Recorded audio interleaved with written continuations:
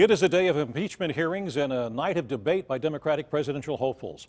Campaign 2020 is in full swing, and there is little doubt the impeachment and the debates will have an impact in the primaries and the general election.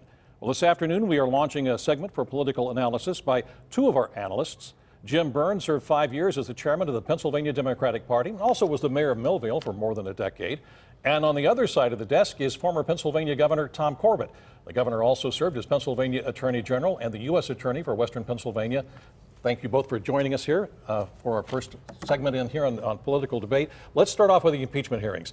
You are a former U.S. Attorney. You are a former State Attorney General. Have the Democrats made their case from what you've seen so far? Well, this isn't a criminal proceeding.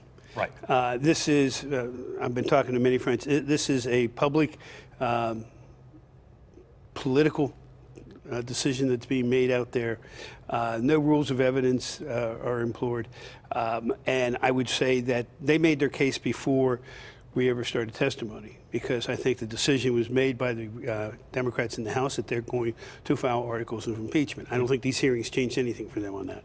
You agree with that? I don't think that the dynamic has changed whatsoever. And in the House of Representatives, and the governor, as former Attorney General, I would think sees an analogy that what we have is almost like a grand jury investigation. Except public. Except publicly, and everybody's watching, unlike the grand jury process. So what's happening now is the Democrats and those who support that there was some type of a quid pro quo, or the evidence would suggest that in their minds, are making that case now. I do believe that they have established that. I think everybody probably agrees that the Democrats are going to head toward impeachment. Oh, absolutely. And everybody probably agrees that at this point, at least, the United States Senate will not convict. They will acquit the president. Well, at this point. At this point, I agree with you. So, if that plays out as it is, how will these impeachment hearings affect, first of all, the Democratic Party candidates who are trying to get their nomination?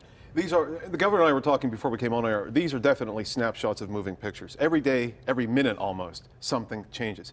If it were right now, there aren't enough votes in the Senate, but there was some very, very powerful testimony today. So to answer your question, if it were tomorrow, I don't see the scales switching that much. However, the more evidence that comes out over in the House, and then when the trial begins in the Senate, which is an inevitability, some minds could change. No, but I'm asking how this might affect any of the candidates. Any of the Democratic candidates? No, I don't see anything changing that dynamic. I don't see anything either. I mean, they have the positions that they've stated. They have a debate coming up tonight, which I affectionately say is not a debate. It's a state your position and let us know what you think. And so that is going to continue. They will probably make a comment on the debate, on the impeachment hearings, but it won't make any difference. All right, then let's turn it around. Will these impeachment hearings affect the president down the road? Well, I think a lot of it is going to determine as to what happens with impeachment. I agree with you. As it stands right now, the Senate's not going to convict him on that. And we go to look at his popularity numbers. I've been looking at the polls. They really haven't changed a whole lot. All right, well, let's bring up the polls right now, because there are some new polls that are out, and we go into that debate tonight. And this is kind of a surge by Pete Buttigieg, the mayor of South Bend, Indiana. Yes. The New Hampshire poll came out this morning, and it shows Buttigieg ahead 25 to 15% over Elizabeth Warren. If you show the Iowa poll, it's the same thing. Buttigieg has surged ahead. I mean, in the New Hampshire poll, it shows the same thing. He has surged ahead there. He's ahead by 9 points in that poll. What is happening here on your Democratic candidates? Sometimes the best way to judge the success of any candidate is by the rage or the posturing of their adversaries. And we've seen in the last 14 days, especially in the last 7, the attacks on Mayor Pete from the Warren wing, from the Sanders wing, from the Biden wing. They're starting to go after him. They're looking for some old B-roll film of some speeches he made 10 years ago. So this corroborates what we're seeing, a surge in the polls. Well, I agree with him. And what happens when you get to the front of the pack, everybody's chasing you. Everybody's going to try and find everything they can on you. He is the new person. I mean, the other 3 people up there you've seen quite a bit. Bernie's been out there a number of times. Right.